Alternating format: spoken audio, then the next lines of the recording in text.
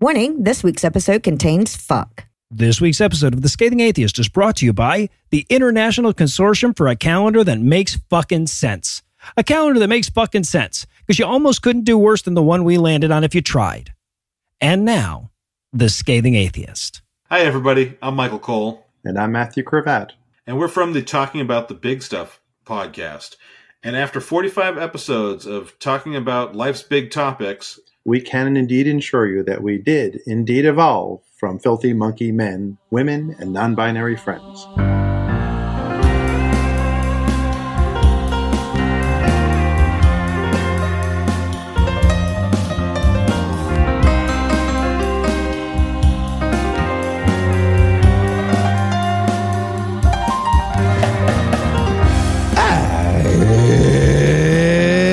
It's Leap Thursday.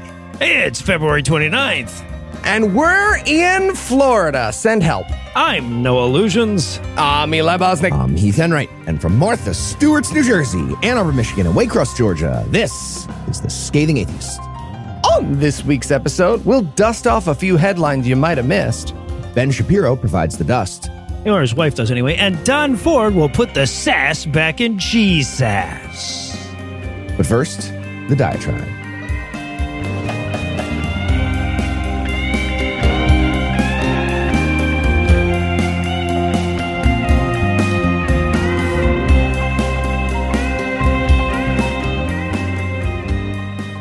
Okay, I know this is going to sound silly, but I have had today's date marked on my calendar for more than 11 years.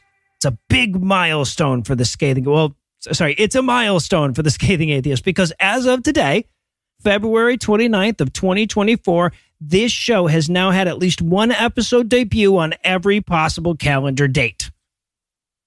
See, when we first started the show, like most neophyte podcasters, I was a bit obsessed with the show's statistics. I can still tell you how many listeners our first episode got in its first week. It was 77. I remember trying to make that seem big in my head by imagining a room with 77 people in it all listening to our show together. But yeah, I tracked every possible stat. I crunched every possible number. And when I ran out of reasonable shit, I moved on to unreasonable shit, like checking to see when we would have achieved the meaningless milestone of having a show on every calendar date. And then, in an almost delusional act of podcasting confidence, I marked that date more than 11 years hence on my goddamn calendar. I'd completely forgotten I'd done that, of course. And then I saw it pop up on my calendar at the beginning of this month, and I was awash with the nostalgia. And then I realized that we've been doing the podcast so long that I can be nostalgic about parts of it, so I was awash with like a secondary wave of meta-nostalgia, too. I was drawn back to a time before the show. You know, so like over the years, I've had plenty of chances to answer the why did you start podcasting question on the record, and I've answered it in a few different ways, all of them true. Right? Because there are multiple reasons anybody does anything. So if I'm on a show about atheism, I'll talk about the religious injustices that I witnessed that spurred me to want to do something about it. On the rare occasion that I'm being interviewed about the business of podcasting, I talk about, you know, needing a creative outlet and seeing a hole in the market. But when I'm among friends, I will tell the most honest story of all. I just felt voiceless. I remember those days on message boards and comment sections, tilting at windmills in impotent rage. I felt like I had something to contribute to the conversation, but it kept drowning in this unending sea of accommodationist apologetics. The can't we all get along backlash to new atheism exemplified by those damnable coexist stickers confronted me at every corner. And every time I pushed back against it in the name of logic or decency or inclusion, 1,000 voices came in to shut me down. Now, look, I've grown up a lot in the last 11 years. I was hardly a child when the show started, but even a casual sampling of our archives will show that we've all come to appreciate our privilege a lot more here at The Scathing Atheist. The very idea that a middle-aged, native-born, cis-het white man in America felt voiceless seems laughable in retrospect, but as does the fact that I thought the problem with atheists in 2013 was that they were too damn nice now that I think about it. But I've never lost hold of that feeling. Or at least I've tried really hard not to. And I've done so specifically in hopes that I could continue to serve as a conduit for other people who feel the same way. See, nobody really gives a shit what I think about things, and I never expected them to. I'm not an expert in anything. despite what I pretend over on Citation Needed. So I never set out to tell you what I think so much as to wrap the best possible words around what you think. Of course, I don't know you. I don't know what you think. So the best I can do is to try to grasp at the universal elements of what I'm thinking and then put them out there and trust the audience to sift itself until I land on people whose thoughts I can express. And to the extent that there's a formula to my diatribes, it reflects that. I generally start off on something personal and then zoom out until I reach something universal. Like, for instance, starting with a weird note on my calendar from 11 years ago and zooming out until I reach the feeling of frustrated voicelessness amongst atheists. Of course, in a lot of ways, this show has robbed me of the very motivation that inspired it. It's kind of hard to feel voiceless when you're on 12.5 podcast episodes a month. So I have to go hunting for it sometimes. I'll scroll around Facebook and Reddit and various comment sections looking for that person in the same boat that I was in all those years ago. Now, I mostly stay out of the fights themselves because one time too many, I've unloaded 2 barrels of counter-apologetics on some random Facebook comment, only to have a listener I've never met reach out to me and say, I appreciate all the work, but that's my grandma and she's crying now. So I stay out of it, right? Like most of the time, but I'm still lurking. So if you find yourself engaged in one of those seemingly fruitless battles, keep that in mind. You might be my inspiration. And again, zooming out to the universal, you might also change the mind of an observer, or you might offer succor to another atheist too flustered to engage, and you might inspire yourself to do something that turns out to be the best job you ever had. Anyway, sorry for all the navel gazing. I guess most podcasts restrict this kind of thing to their X 100th episode or whatever. But when you think about it, my random milestone is at least more meaningful than that. So, happy Leap Day. Some of us have been waiting for this one for a long fucking time. They're talking about your Jesus. We interrupt this broadcast to bring you a special news bulletin. Joining me for headlines tonight is nobody, because we had to leave early for the Orlando show, but we recorded a bunch of stuff in advance, and that includes a few extra headlines that we've been saving up over the last few weeks. So, with apologies for the time that I disappear and suddenly become Marsh, we'll join headlines from the past already in progress. And in fine Don't Bless the Rains news, regular listeners to the podcast will remember that last month, the Pope's minor guy of a committee of something or another, announced that you could give blessings to gay people as long as they were in ceremonies that in no way looked like or even had people dressed like they were getting married. And as long as you didn't accidentally say they weren't sinners who were going to boil in hell. To which the Western media responded, yes, Queen, first gay pope, lead the pride parade. We love it. Yes. Great guy, no notes. Oh, my God. I feel like appointing Benedict before him was the papal equivalent of tanking at the end of the season, right? Francis has to clear such a low bar, you'd have to dig to measure it. Yeah, and this is Francis, climbing down into that ditch and then tripping on the bar, but just barely clearing it. Being like, ow, who put a Nazi bar in this ditch? Okay, I made it, but why was that there? Is there a child under that bar? Anyways. And look, you might remember that we here on the Scathing Atheist podcast were a little grumpy about said papal plaudits because, to paraphrase our position, fucking what? That's nothing. You said nothing. Well, it turns out the Pope has some exceptions to the people who might want to give blessings to gay couples, and it is the continent of Africa. Oh. Which he explained this week was a, his words not mine, special case. Oh. Yikes. Did he fucking rub an open patch of white skin while he was saying special? Wait, that's the liver spot. No, I meant here, right here. And look, I know sometimes I can get a little creative on this podcast, perhaps punching up or exaggerating the opinion of the villains we talk about on this show to comedic effect. But let me read you this actual quote the Pope gave. He was talking to the Italian newspaper La Stampa, or as it's known in America, the musical Stomp. And he was talking about how people who objected to last month's announcement. And here's what he had to say about the continent of Africa. Quote, a special case are Africans. For them, homosexuality is something bad from a cultural point of view. They don't tolerate it. But in general, I trust that gradually everyone will be reassured. It aims to include, not divide. What? End quote. You can tell Africans are especially bigoted by these bumps on their skull. Let me show you. I'm going to show you over here on the skull. Let me help. Yeah. So You know how united the continent of Africa is Yes. in both culture That and African viewpoint? culture, yes. The country called Africa, yeah. Mm-hmm. Yeah, don't worry, the Pope does. They all hate gay people on that continent, and that is fine for them peoples. They don't have to listen to him, the guy who talks to God, because they're, kind of working it out in their own way on the continent of Africa, apparently. So, yeah, I guess stay tuned next week, where I'm sure the Pope will let us know which exceptions he's carved out for Jews about money lending and the Irish about drinking. Okay, and money lending. There's Irish bankers too, right? I don't think that's true. I I'm going to check. think you made that up, like the Dead Sea Scrolls. I might have made it up. And in Beg Your Pardon news. Sometimes in the world of evangelical Christianity, it's not just about being awful, it's about being awful enough. And Christian and radio host Alistair Begg is learning all about that after giving only a medium bigoted amount of advice on the subject of LGBTQ weddings, got his ass fired. Specifically, he counseled a grandmother to attend a wedding that included a trans person because not going might interfere with her future ability to fix that trans person. Which, by the standards Christians apply to their radio hosts, was too damn woke. Guys, we do cold calls to fix people. Everybody likes cold calls and being fixed. We are Christians. Okay, just once, I'd like to see the alt-right backslide happen in the opposite direction in these situations, right? Next week, this dude just comes out in a Black Lives Matter t-shirt, starts calling us the they-them nation, Right. Yeah.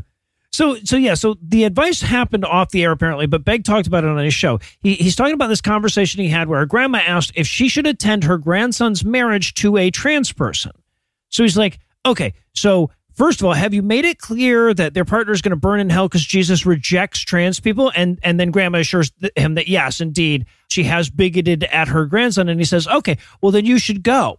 Specifically, he said, quote, your love for them may catch them off guard, but your absence will simply reinforce the fact that they said these people are what I always thought, judgmental, critical, unprepared to countenance anything, adding, quote, we're going to have to take this risk a lot more if we want to build bridges into the hearts and lives of those who don't understand Jesus and don't understand that he is king, end quote. Okay, you ever see Black Klansmen? We're like that, but we're the Klan, I guess. What? Transphobe? Whatever. Be a spy is what I'm saying. Okay, just to be clear, that guy I was just voicing was too woke for Christian people? Yep. That's too woke, Keith. That's the story. Yeah. Right. So he doesn't say you should set aside your bigotry out of compassion. Right? He doesn't say, do unto others as you'd have them do unto you. He says it's to your tactical advantage to stay in that person's life with the hope that you can still convince them to join our religion and to reject all this demonic, sinful, gay stuff. He predicated this all by the fact that grandma clarifies her bigotry up front. But even that was clearly too much for a lot of Christian conservatives. Now, this all happened, apparently. He said this on his radio show in September. But after the clip was shared on a right-wing media site last week, the Christian culture moved to culturally cancel him, which led to the show being dropped by hate group radio behemoth, the American Family Association. Guys, it's impossible to keep track of how much we're all hating all the stuff. Can we get like a shared Google Doc with like dials on it or something? Guys, Eli did the spreadsheet of who we hate again. This thing's a fucking mess. There's no way. All forward. Now, to be clear, Begg is a bona fide bigot with years of homophobia on the record. While he has stood by this advice through the controversy, he's not doing so without emphasizing that he still rejects the personhood of trans people and the legitimacy of same-sex weddings. Come on. But neither that nor the dozens of anti-LGBTQ bullshit books that he's written were enough to save him from the anti-woke mob who equated his counsel to telling a dad to drive his alcoholic son to a bar. So yeah, it's nice to see them eating the flesh of their own and all, but it's probably not a good idea that we're giving them a taste for human flesh. Yep. Yeah. And next up in headlines, we have a delightful combo. We have a bad guy fight, a tie-in with Mike Lindell, Ooh. a tie-in with Lauren Boebert, Ooh. a connection to QAnon, and a Republican weeping in public, all in one little story. It might be the most efficient news item we've ever seen, like schadenfreudigly speaking. During a Republican event that's in a feud with another Republican event, we heard from a crazy person who's worked with Lindell, Boebert, and QAnon, and this person burst into tears during their speech. Yeah, it's the she doesn't even go here of republicanism, everybody. Buckle up. Yeah, I know it's like a real story and shit, but it feels like just Heath was running behind on a checklist going into this. Doesn't it, though? Nope. Thank you. It is real, though, I promise. And a big thanks to Dan for sending us the link, scathingnews@gmail.com. Measure you so good, Dan. Measure you so tight. So it all happened at the Turning Point Action Conference on Monday. Turning Point is the Christian right group founded by conservative activists and rejected McDonald's villain mascot Charlie Kirk. And the Turning Point event is very intentionally happening at the same time as the Republican National Committee's winter meeting because Charlie Kirk thinks the RNC is too woke. Turning Point even named their conference Restoring National Confidence because that's also RNC. Oh, shit. Fucking got him. Okay, but also their base is so fucking stupid that they knew they were going to get some amount of foot traffic by stealing letters, Yeah. right? It was a win-win for them. Right, yeah. Now, you do not want to see the names for the conference that they rejected. I mean, to be fair, they gave Charlie Kirk's acolytes this initialism knowing there was an N in it. They had to know it was coming. Yeah, but- exactly. Mhm. So one of the speakers at the Turning Point event was Sharana Bishop. You might also remember that name as the former campaign manager for Lauren Boebert. You might also remember that name as a person being investigated by the FBI for leaking personal information and voter data from Mesa County, Colorado, and giving that data to QAnon conspiracy lunatics who were convinced that Joe Biden and, of course, the ghost of Hugo Chavez had stolen the 2020 election. And, of course, that was also part of the journalism that Mike Lindell was doing for his upcoming cinematic chef-d'oeuvre, Absolute Proof. Well, Sharana Bishop decided to recount this tale of woe during her talk. She started by telling the audience that she's part of the Lindell team and explained that she's such a close associate that both of them had their houses raided by, quote, large teams of heavily armed federal agents using a battering ram. Okay, look, I know that's not true, but it would be really funny if it was, right? That would be fucking hilarious. Got the Mike Lindell boiling oil from atop his parapets or whatever. Yeah. Or it is true. Either way. I don't know. Yeah. You'll never That's fine. keep me alive. Okay, so from there, Please kill me. from there, we got the best part. Bishop went into basically a pre-eulogy for Lindell, who's having a really bad time right now, you guys. Aw. Really bad and sad. He keeps losing at everything. Those are almost her words. She said, quote, Mike Lindell is losing everything. Yikes. To gain a country, that's what we're doing right now. Oh. And then she started to say, in the face of unbelievable odds. And that's when she broke down and she wept. It was a very solemn moment. So we here at the Scathing Atheist would like to offer a moment of silence for Mike Lindell. Did somebody say my name? No, Mike, we're fine. It's fine. Nothing. Oh, okay. Hey, do you guys know how long I can park on the street outside before they tow me to a junkyard while I'm sleeping, put my car in the crusher as a joke, but then ignore my screams to do it so I can go to heaven? No, man. Okay. You guys want to put me in a crane machine? No, we do not, Nope. Mike. Nope. You can fuck me in it. No, less now. Still no. Okay. And in Shapiro, no you didn't news. If you're like me, Ben Shapiro's wife told him a wet vagina was a disease. He believed her. there it is. Sorry. There it is. There it is. Your dark passenger once again rides with you. If you're like me, you might have found yourself thinking, damn, this feels like a bad simulation quite a few times over the last few years. Like somehow our universal simulator is running on a Dreamcast or being modded by 4chan perhaps. And we got further motivation to run really fast at walls hoping for an exit this week when right-wing pundit and vaginal liquidity denier Ben Shapiro released a rap video. Because this is the internet and that's how it works now. Okay, I will be calling him Dr. Dry from now on. That's Fantastic. And I'm pretty happy about it. And by the way, just so you know, Eli, I see you trying to goad me into an argument about how Dreamcast's dual CPU system was actually very good once developers got used to working with it. I'm going to deny you that satisfaction. I threw you the 1994 Laserdisc game as recompense. I felt like it was okay. So yeah, released in collaboration with MAGA rapper Tom McDonald, the track, titled Facts, hit the airwaves last Friday and is predictably awful, with a chorus that reads, quote, "I don't care if I offend you. I was put here to upset you." Come on, you and you right away. Right? Come on. I know some letters. They are STU, VW. Does my rhyme scheme trouble you? Ran out of rhymes for you online too. You can do multiple U's. Just put some effort. Yeah. Mm-hmm. He continues, "You can cry and you can scream. You can riot in the streets. You defunded the police. Now there's no one to protect you." Well, to be fair, the thing we mostly needed protected from was them, though, was the police. Like, we can handle, man. Yeah. I'm not. If this guy or Ben Shapiro broke into my house, I'd feel safer somehow. Yeah, for sure. Exactly. I at least got this guy. Yeah.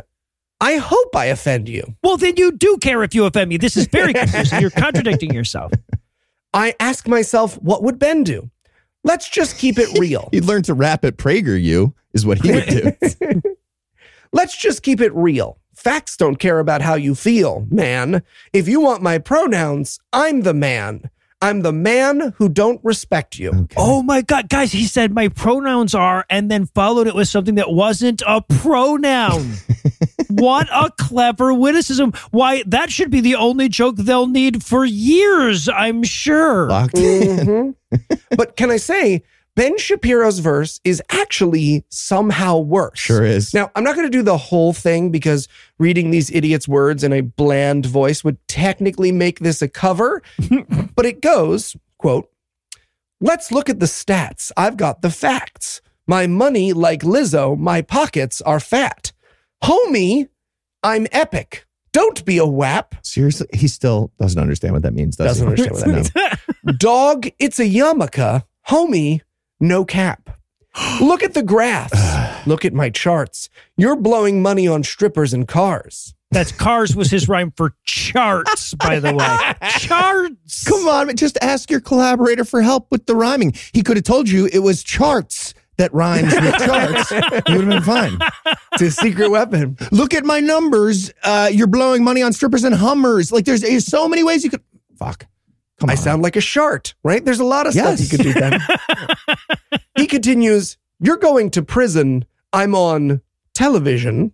Dogs, no one knows who you are." Yeah, nobody's ever going to write a rap about you, he rapped. This is my favorite part of his version. All right, ready? "Keep hating on me on the internet. My comments section all woke Karens. And I make racks off compound interest." Interest, by the way, that's rhyming with internet, in case you lost track. I genuinely sat in front of my computer trying to be like, interest.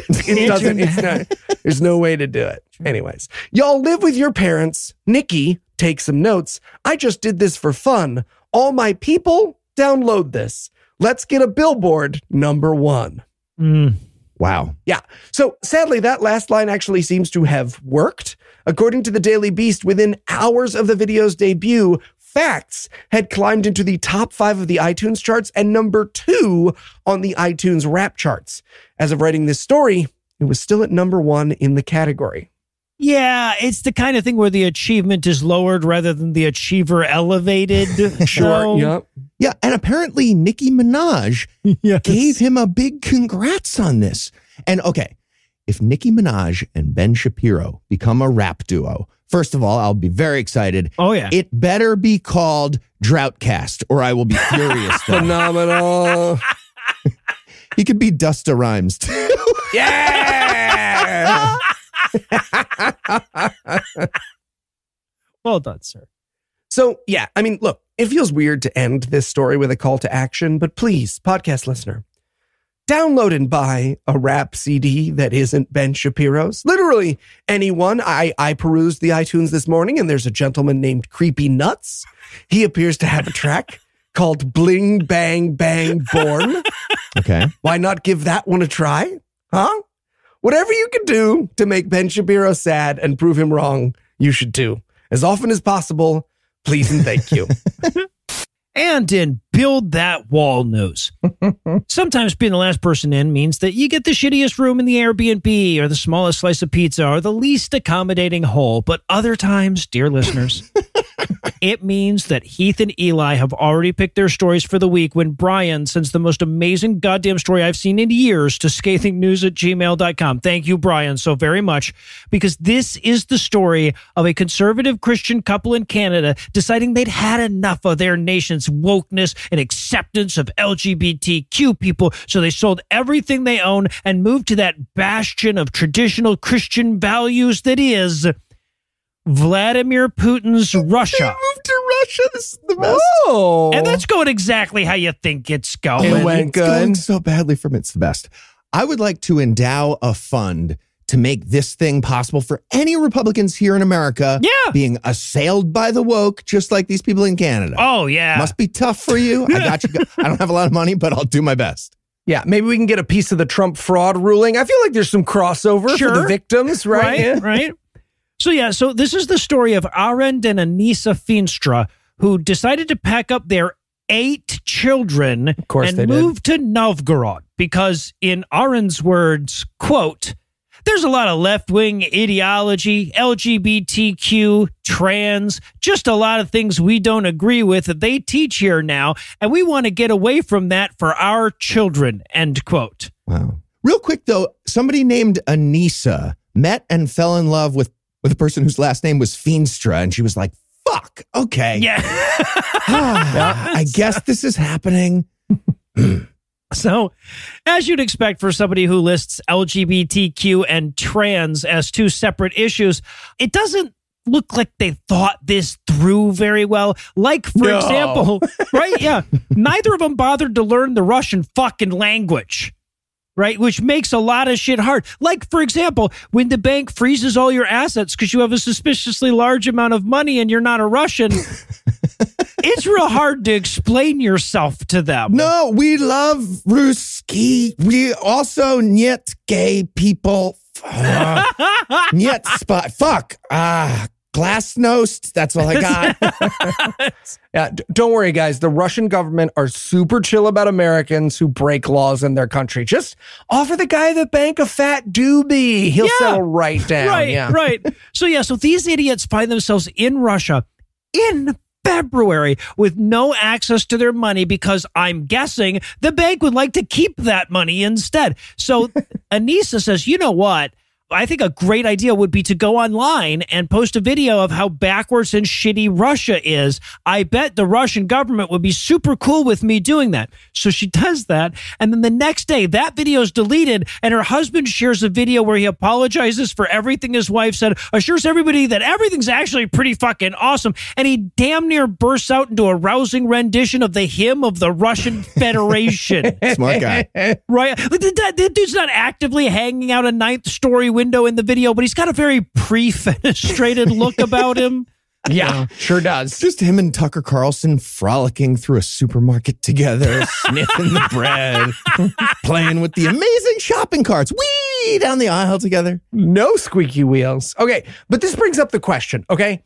If Russia isn't treating their own people well, or American sycophants well, who the fuck is Russia mistreating everyone for, right? Is Vladimir Putin just sitting on a throne of hams like the ghost of Christmas present? Where's this all going? Yes. And that's exactly what's happening. Yes, he's the richest man on earth. Yeah. Asked and answered. Now, as much as I delight in the misfortune of these idiots, I feel like I have to temper it with the fact that they brought along their 8 innocent kids. So here's hoping this resolves with them getting back to Canada where we can, gay up their kids or drink their adrenochrome, whatever it is that they're trying to protect their kids from. Yeah, right. The chemicals. Yeah. But according to the comment section on his video, the smart money is in Arend being declared a foreign agent and taking up that cell Navalny just moved out of. So, you know what? I'm happy with either ending, to be honest with you. Next up in headlines, in natural porn killers news. Fantastic. We have a story about Covenant Eyes. That's the app that helps Christian people stay on the wagon during their ongoing struggle with addiction to pornography. You install the app on all your devices, and it narcs on you to your pornaholic sponsor if you ever look at naked stuff. And it also sends that pornographic content to the sponsor, which really seems like a weird extra step that they don't need. Right. Well, yeah, I mean, now that I know that, I really want to talk Christians into being my porn sponsor. Right? Well, teach them a few things. The people at Covenant Eyes are hoping to expand their user base, and they recently came out with a new ad campaign. It's based on a superhero character named Colossal Man, whose only weakness is addiction to porn. Fuck yeah, it is. Oh, okay, but if he accidentally rips his dick off while masturbating, I feel like that's infringement on our intellectual property. Thank you. Yes, it is.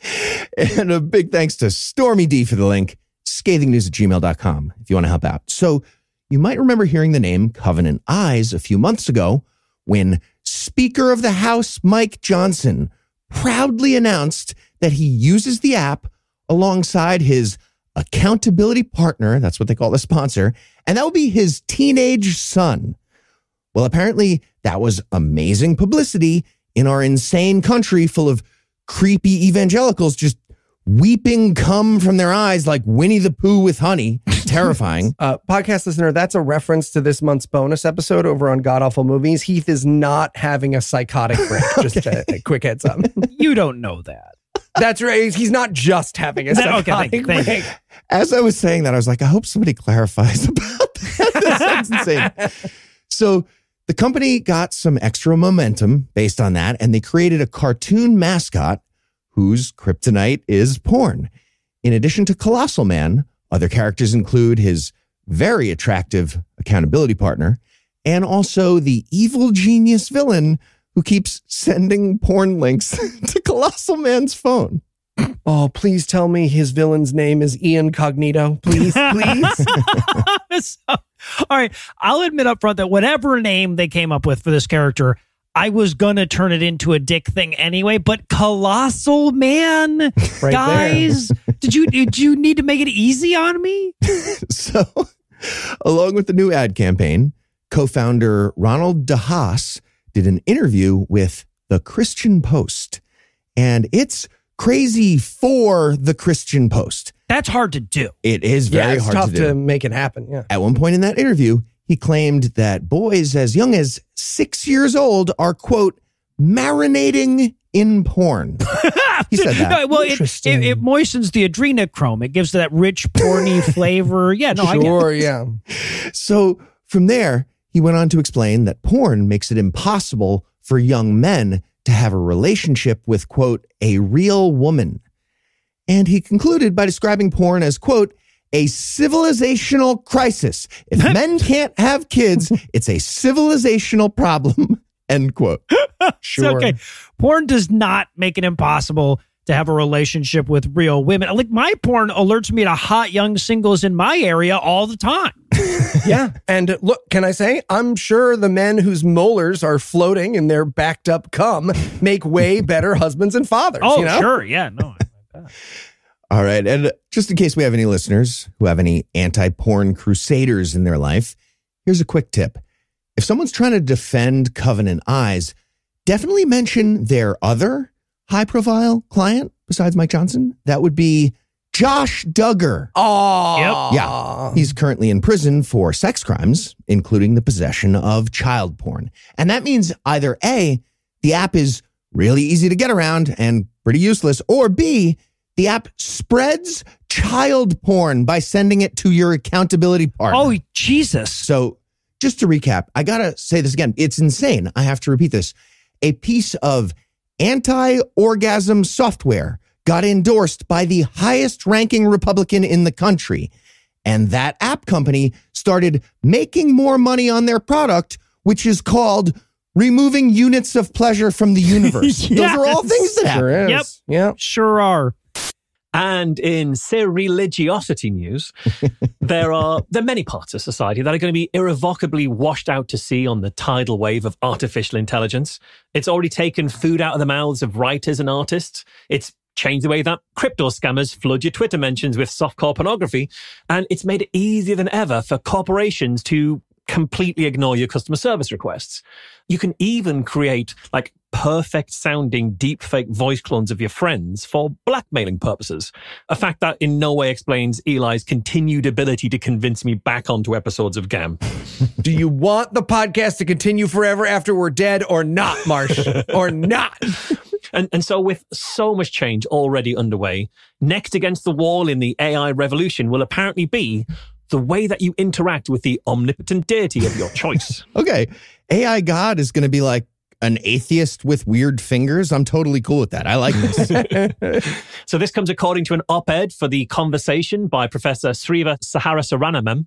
The mainstreaming of AI. Fucking got him. Every time that guy signs his name, he's like, fuck you, white people. I have even spelt it phonetically later, but I didn't do that the first time and I shouldn't. According to it, the mainstreaming of AI will come with a fundamental altering of society's engagement with faith and spirituality in a number of interesting ways. So firstly, Srivas points out that AI can help us read old manuscripts that are falling apart or written in languages that we can no longer understand to see what was actually originally written. And he even cites an example from the computer scientist at the University of Kentucky who used AI to read a piece of papyrus that was burnt in the eruption of Mount Vesuvius in AD 79, and they deciphered that it contained the word purple. Okay. Which is great, because now we know exactly what colour hats we should be wearing when we beat our slaves and force women to marry their rapists. Or it said nurple. Also not helpful. Why did he do this? I already have a feelingless computer to explain the Bible to me. His name is Dan McClellan, and he is a TikTok treasure, Marsh. A treasure, I say. And the thing is, while I would absolutely enjoy watching a trained computer read the foundational texts of various religions and then tell people definitively what was actually written and what was actually originally meant, I don't imagine the religious factions of the world are just going to drop their own millennia-old interpretations of the rules and get on board with this new Council of AI seer. Because fantastic. Knowing what was originally in the book and how narrowly and stupidly it was meant at the time, that's a complete anathema to modern religion. That's their kryptonite. They can't have you do that. Yeah. The other thing that's anathema to religion, a supremely logical brain that knows all the data. This goes badly for them. But like you said, it won't matter because.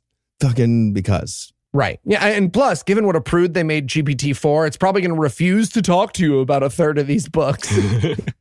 Which brings us to the next prediction Professor Saharasaranamam makes, that AI could bring a misinformation and misrepresentation threat to religion. Because the article cites the viral picture of the Pope in a puffer jacket, but it points out that while that image was created in fun, extremist organizations could use AI to create fake religious stuff with the intent of spreading division and hate. And yeah, I do get it. I get it. Because can you imagine a world where people used made-up religious doctrine in order to hate on other people and other them? Yes, you can. You've been living in that world for several thousand years now. Because misinformation and misrepresentation isn't a threat to religion. It is religion. That's what that is. Right. Also, I have the right to my sincerely held deepfakes about the Pope and his puffer jacket. And, the usual defense against misinformation, which is to only trust what can be reasonably proven and backed up, religious leaders can't exactly start telling their congregants to hold that standard, can they? Because the issue for religion here isn't that misinformation gets spread, but it's that the misinformation being spread isn't theirs, because they worked really, really hard to pull that ladder up, and they'll be damned if they let anyone else in on that racket. Yeah, okay, I understand that people want to be careful with AI technology, but horning in on the action of religion is a weird way to phrase that. He's just describing competition in the market with religion. I don't know. Immune from laws they're obviously breaking, don't pay their taxes. Sounds like AI companies are nailing the religious institution thing to me, guys. I think they're already there. They are. Still, Srivas ends his op-ed with a note of positivity based around his own Hindu faith, speculating that AI can accelerate our economic prosperity, liberating us from social inequality and the yoke of labor, and therefore freeing us up for the pursuit of spiritual fulfillment and the growth of faith-related pursuits. Which feels a lot like he's saying there's going to be a higher intelligence that comes along and magically makes all of our lives better, so we don't need to worry about doing the messy work of actively trying to improve the world and the lives of others. Right. Which might actually be the most religious sentiment in this entire article. Yeah, there you go. He finally identifies the good part of AI, But instead of landing on, universal basic income as the next logical step, he's like, yeah, so the good part of AI, it's going to free up plenty of time to do the bad part of AI, but like the old analog version with bigot stuff. Cool. Yeah. Very excited for his next article. Kentucky just passed a law that my son is allowed to use his tiny fingers to work in the ChatGPT mines. Is America too free? So personally, I think it's also a deeply rose-tinted notion to think that advances in AI could make us more dedicated to religion, because artificial intelligence is an obvious threat to religion. And we know that's definitely true because religion can't even currently survive an interaction with just the regular kind of intelligence. Yeah. And on that note, we're going to close the headlines for the night. Recording of Heath saying Jumanji. Thanks as always. Jumanji. And when we come back, Don Ford also won't be here this week.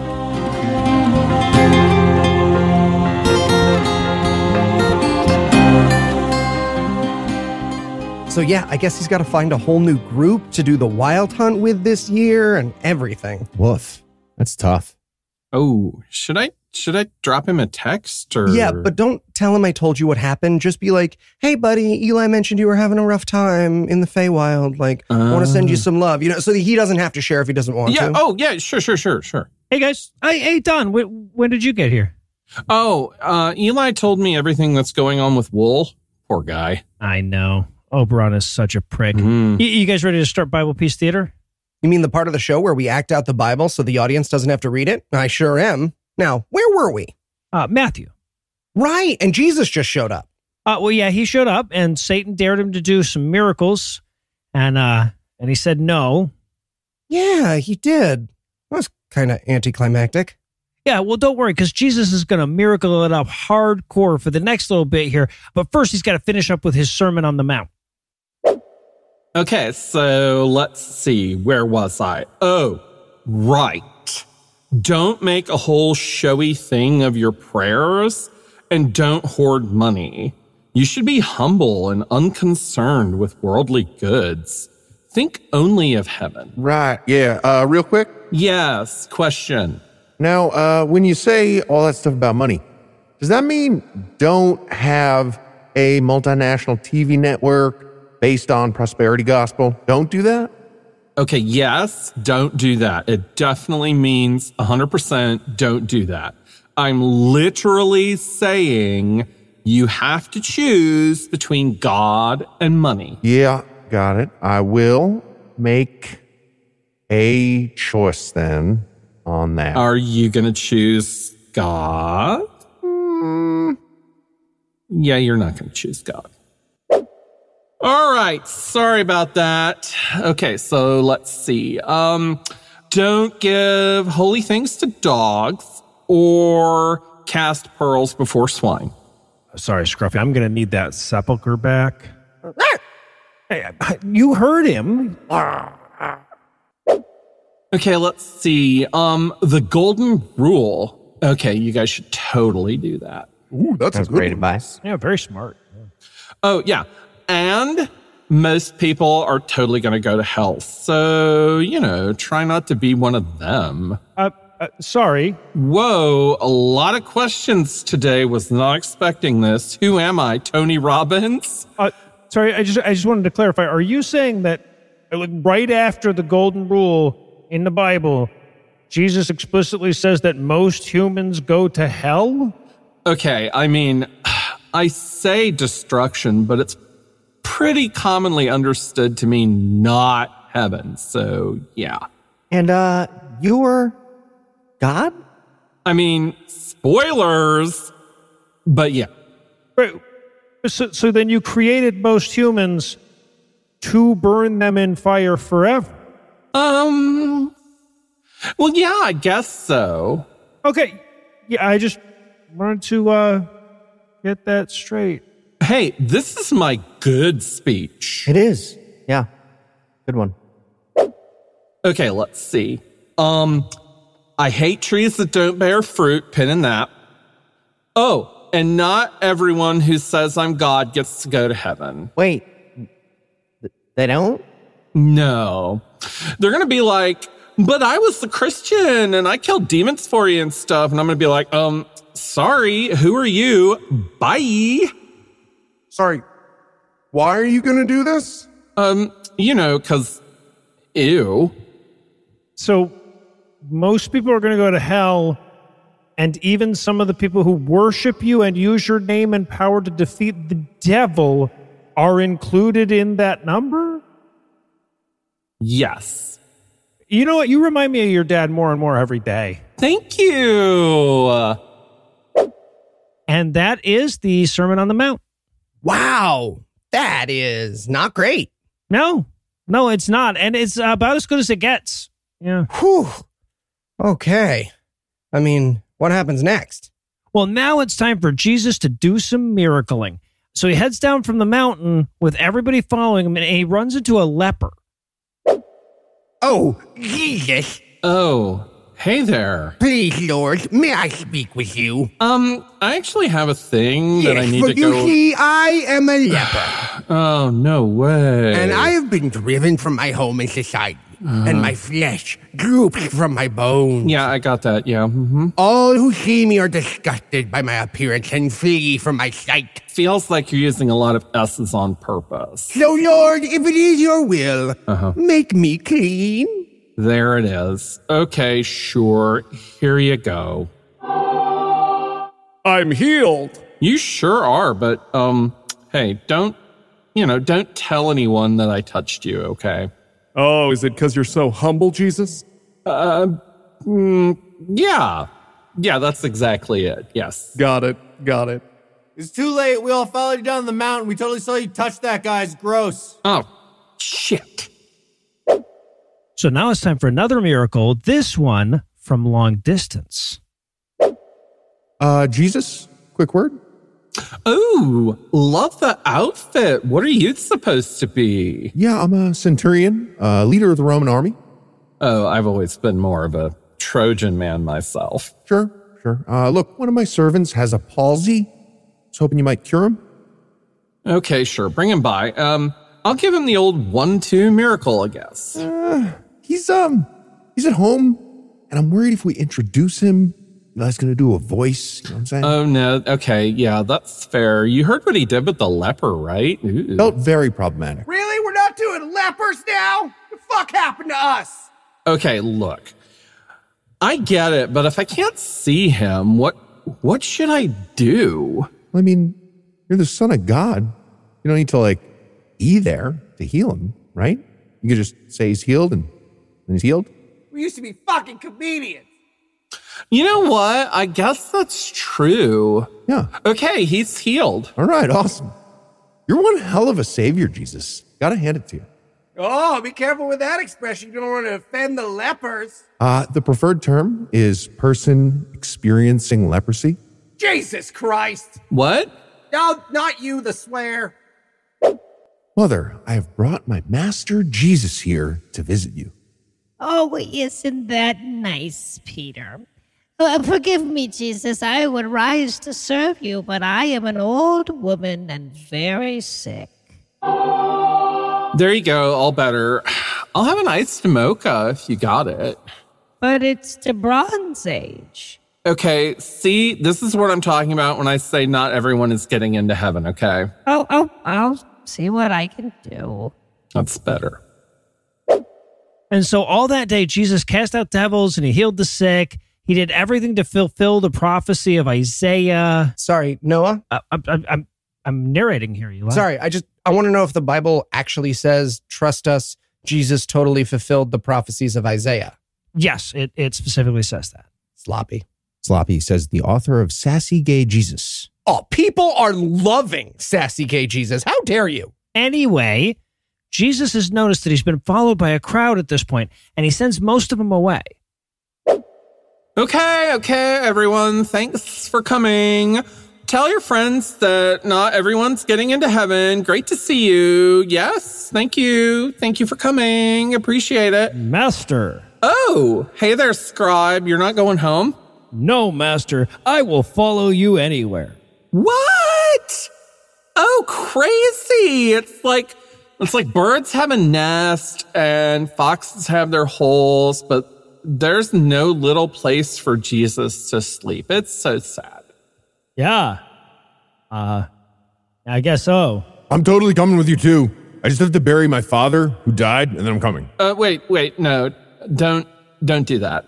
What? Don't bury my dead father? No, stay with me and the scribe here. We're going to find a little cozy little nest somewhere, aren't we? Oh, yeah, okay. Ooh, never mind. I want to catch some sun on a boat, you guys. Sorry to hear about your dad. Yeah, thanks, man. You bitch it's coming or what? So Jesus and his disciples are catching some sun when a storm brews up.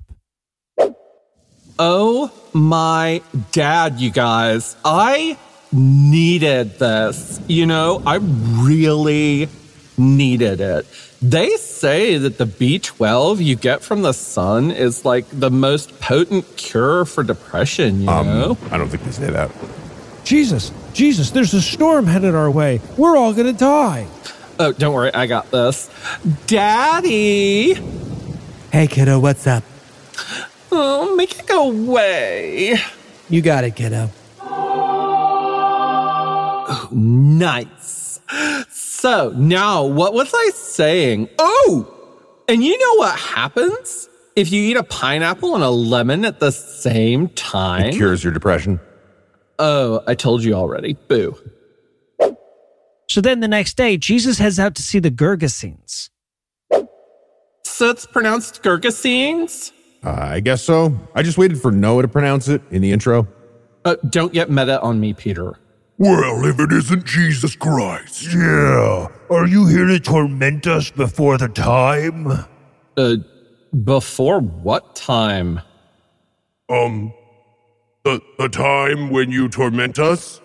No. Oh. Okay, well, if you're going to send us away, could you do it into that herd of pigs? I mean, sure. Be gone and stuff into those no, pigs. we're being cast into pigs. Oh, no. And my pigs went over a cliff. I felt like they actively wanted me to do that, yeah, right? Very much so. Okay, I thought so.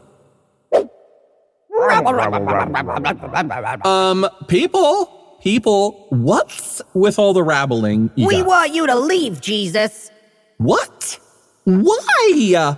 I am the Son of God. You killed the leper, and now he's touching everybody. You killed my pigs. They were filled with demons. Only because you put them in there. Okay, they asked for that. So say no next time. You told my son he couldn't go to his father's funeral. I don't even know how to make a mocha. Okay, fine.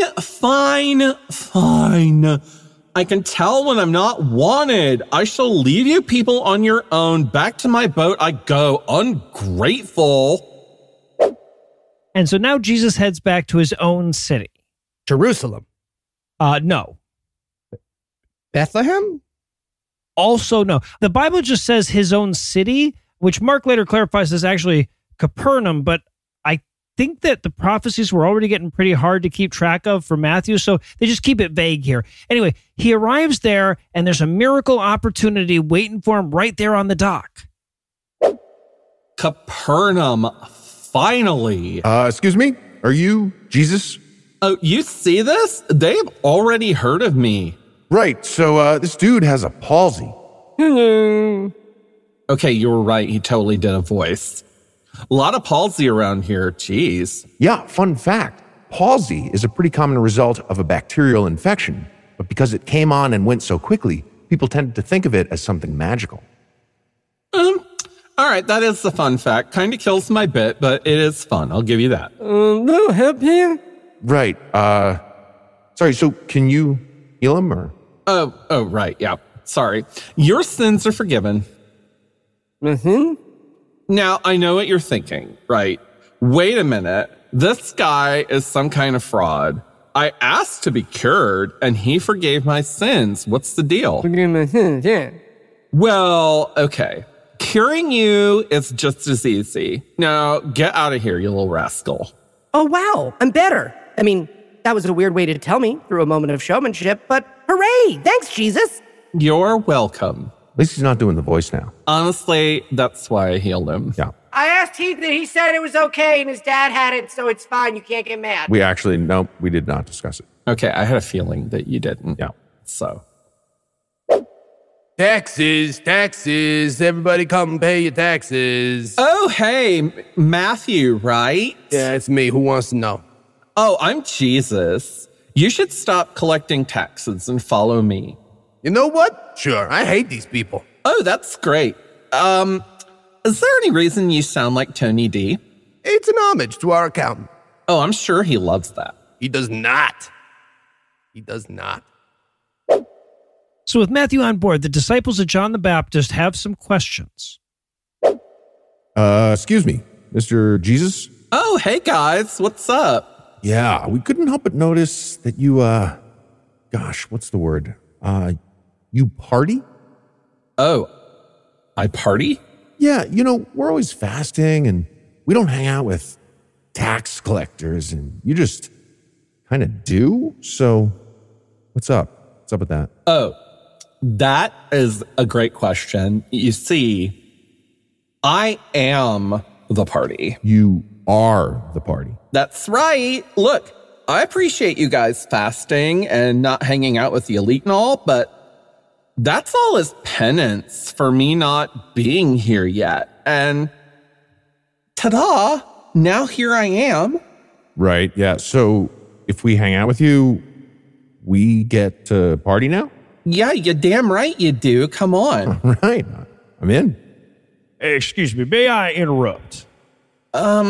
Sure. Who are you? I am a certain ruler. Seriously? Yeah, I mean, Mark says that my name is Jarius, but this book just says I'm a certain ruler. Matthew, you are such a catty bitch. Am I right? Anyway. I totally called him out. Anyway, can you help me? My daughter is dead. Yeah, he sure can. I saw him giving one of the guys on the boat mouth to mouth earlier. Totally worked. Oh, yes, that's exactly what I was doing. Mouth to mouth. That's what I do. Excellent. Follow me up to the castle. Here she is, Jesus, my beautiful daughter, dead. Please use your famous reviving skills to revive her. Oh, do not worry, Your Majesty. I've seen him work on a dead man for hours before bringing him to life. Such a wonderful savior. Right. Thank you, Peter. Okay, here we go. Just gonna... Oh, would you look at that? She was just asleep. I'm awake. Oh, she was. Well, ain't I a stinker?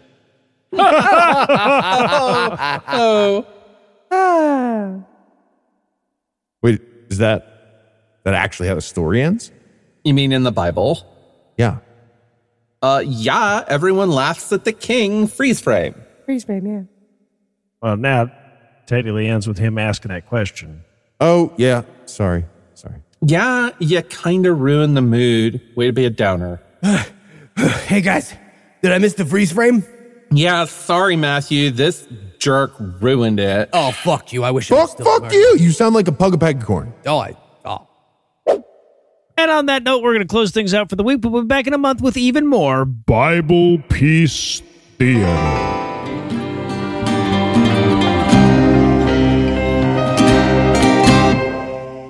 Before we let this episode slip below the horizon, I want to remind you that you have one last chance to pick up tickets to see GodAwfulMovies live in Orlando. There are still a few general admission tickets available at GodAwfulMoviesLive.com, and the show is this Saturday night. Anyway, that's all the blast me I've got for you tonight, but we'll be back in 10,022 minutes with more. If you can't wait that long, be on the lookout for a brand new episode of our sister show's Hot Friend God Awful Movies, debuting at 7 a.m. Eastern on Tuesday, and an even new episode of our half-sister show Citation Needed, debuting at noon Eastern on Wednesday. Obviously, I can't hold my head up high unless I thank Heath Enright for always coming through and Eli Bosnick for always coming quietly, at least when we're recording. I also want to thank the lovely and talented Lucinda Lugeons, though I know better than to roll her in with all the coming jokes. I also want to thank Michael and Matthew from the Talking About the Big Stuff podcast for providing this week's Farnsworth quote. Be sure to check the show notes for a link to check them out. But most of all, of course, I want to thank this week's most marvelous mammals, whose names I don't know because we had to record this episode early, but I promise I will thank you by name on next week's show. Together, this indeterminately large but determinately awesome group of people helped keep the lights on again this week by giving us money. Not everybody has the money it takes to give some to us, but if you do, you can make a per-episode donation at patreon.com/ScathingAtheist, whereby you'll earn early access to an extended ad-free version of every episode, or you can make a one-time donation by clicking on the donate button on the right side of the homepage at ScathingAtheist.com. And if you'd like to help, but not like that, you can also help a ton by leaving a 5-star review, telling a friend about the show, and following us on social media. And speaking of social media, Tim Robertson handles that for us, and our audio engineer is Morgan Clark, who also wrote all the music that was used in this episode, which was used with permission. If you have questions, comments, or death threats, you'll find all the contact info on the contact page at ScathingAtheist.com.